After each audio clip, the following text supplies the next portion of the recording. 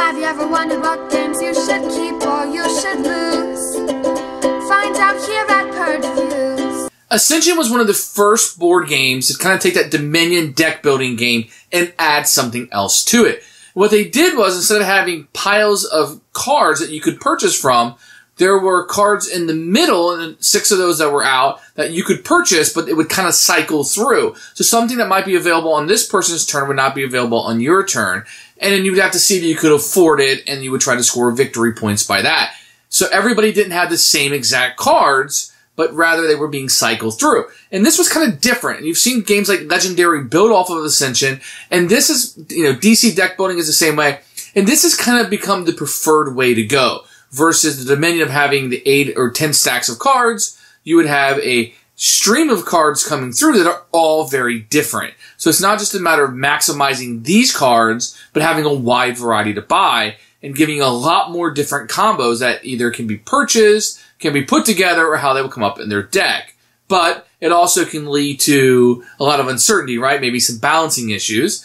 But Ascension has added a ton of expansions to it, and I gotta say, it's taken the board gaming world by storm. It's no longer the big mega game that I think that perhaps it was at one point with all the expansions that have come out, but it's a pretty solid one. Now, it's not one that I would go to. It's very similar to Marvel Legendary. Marvel Legendary has borrowed quite a bit from Ascension and added a little bit to it, that storytelling, the schemes that are kind of in Legendary.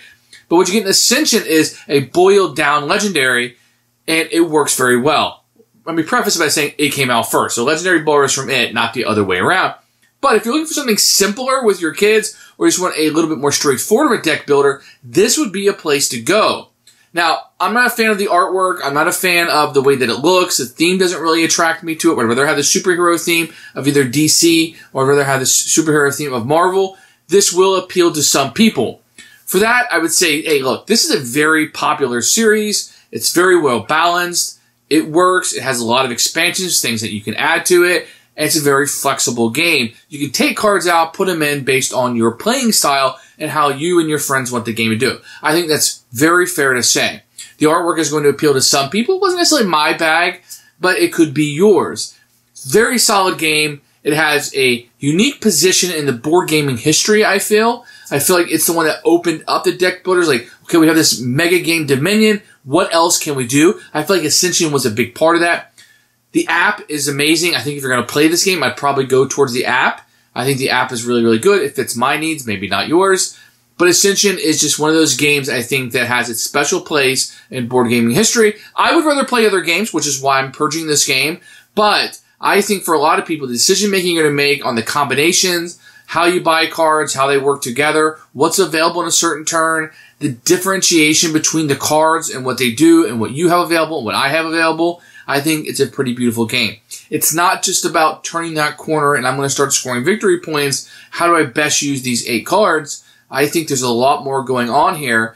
At least it gives your mind more to trigger. And I think it's superior to Dominion and that Dominion style of having those cards just set up. Some people will enjoy the Dominion side of things where it's like these 8 cards. How do I take these 8 cards and score a lot of points and do better than you versus the variability, perhaps luck, that you would see more in Ascension of, wow, that card wasn't available on my turn. Had that been there, I would have won. That kind of thinking. Or, on my turn, it was only stinky cards that came up. Okay, fair enough. But this is a really fun game. One that actually, even though this channel is a keep or purge, and I'm purging it, I never get wishy-washy on this. This is a really good game. I think a lot of people will enjoy. I would say dip your toes in it. Check out the app first. Very cheap introduction to the game. Or try somebody's copy of this and see if this fits your deck building needs. This game's an absolute winner, but like I said before, will be a purge for me. Here's Ascension, the deck building game. You can see it's got a pretty striking cover here with this guy coming out, but it's going to give you a little bit of a hint of what the artwork is going to be. You're going to have a rule book when you set this up, which we'll take a look at. You're going to have a board that will fit right in here, and then you will kind of have your cards that will kind of be, you have different spots for them. Mine got shuffled up a little bit. You can tell it's not perfect. The artwork on it is okay. It's, you may or may not like this type of artwork that is on it. Let's see some of this here with Snapdragon. You can kind of see. You can have your text and your symbols that you'll be needing up there. Some of the artwork can be pretty crazy, but it's been kind of hit or miss. You're going to get a bunch of these red and clear jewels that you'll be using. These are actually fairly nice that you'll be having, and at the time this game was first released, it's not something that you saw a whole lot of. But the components are pretty good. The artwork, your mileage may vary depending on whether you like the artwork or not, and that may go into whether you like this style of game or not. Here's the Ascension rulebook. It has the cover from the box on it. You're going to have an introduction to the world and how to get started and how to set up. And the contents, no components, no pictures, boo. But it does tell you how many you play up to right here. And then it's going to have an explanation of how the game will be laid out. You're going to have your hero cards explained, which is great. This is going to be where most of the game is going to be. Your construct cards, your monster cards. Big, giant pictures. Love this. With a little stuff around it. Take a whole page up on it. I love it, love it, love it, love it. Then you get up into how to play the game. Not a whole lot of pictures, a little bit over here, but it shouldn't be too difficult to figure out. Banishing cards and the game end. The game is actually really simple. And you have a fact here at the back from things they found out. And some gameplay variants if you want to play solitaire or if you want to play by the team rules. And then a glossary of terms at the back. I actually found the rulebook to be very good. Very easy game to understand how to play. And one that I recommend from learning it from the rulebook. Everybody's going to start the game with 2 militia and 8 apprentices. These will give you +1, and these will give you +1 to the shield. You're going to shuffle these up. And when you're done shuffling, you're going to draw 5 cards. 1, 2, 3, 4, 5. And that will be your starting hand. The other one will be your deck. You also put the cultist card, the mystic cards, and the heavy entry cards up the front. And you'll have your pot here.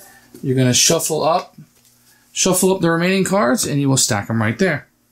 Based on the number of players, you will play to a certain victory point total. So you have 2 currencies in this game. You're going to have your power, which you will utilize to buy this. So this will cost 3, and it will give you 2 power each turn. And then you will have this currency here that you utilize to fight. This card costs 2 to purchase, and it will give you 2 of that power, which you will use to defeat these guys. This one requires 3 and has a reward here at the bottom. So you would take your 5 cards, which have 1, 2, 3, and then you have 2 of these that you'll be able to do it. So to buy something for 3, look here at the prices of 4. So maybe I would buy this card for 3. 1, 2, 3.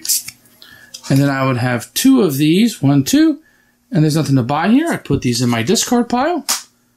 And then I would draw my new 5 cards that I would have 1, 2, 3, 4, 5, and be ready for my next turn. Now, when you beat a monster, you're going to gain 1 of these, and these will be your victory points towards the game, and it will also give you an additional rune that you have to spend, and this is how you're going to win the game if you get a number of these. When you buy a card, a new one is placed out to take its spot. When you defeat the monster, it's placed down here in the void. These, if you're able to obtain these will be added to your discard pile.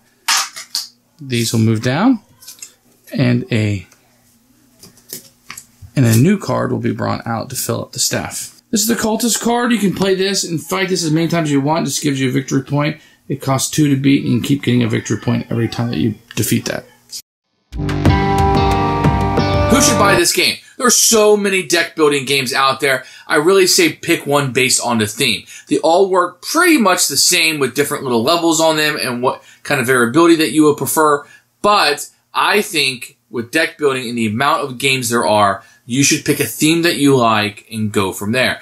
Do you like dungeon dwelling? Then you might want Thunderstone. Do you want building a kingdom? You might get Dominion. Do you want superheroes? You might get Marvel or DC based on your preferences. So for me, I think it's going to be all about theme. Which theme do you want a deck builder? Do you want just a deck builder? Or do you want deck building to be part of the game like Copycat? If you want it to be just the game, deck building, then you pick a theme. Oh, I like this theme. Then you get this one. And I think that's going to be the niche. Let me say this. If you have kids that are being introduced into deck building, I think, personally, Ascension's the way to go over, say, Dominion. I think a lot more games in deck building are going to be like Ascension than they are Dominion. I think this little system they have here has been copied a lot and is really the go-to now more than Dominion. Thanks for watching, And I'll see you guys next time. Thanks for watching the video. I really appreciate you tuning in. If you liked it, please like it and hit that little subscribe button. That really helps out the channel. Lets us know that you're getting the videos that you want. If you agreed or disagree with what I said, feel free to comment below. I'd love to hear what you have to say, and I promise that I will comment back. Thanks for watching, and everybody else, keep playing.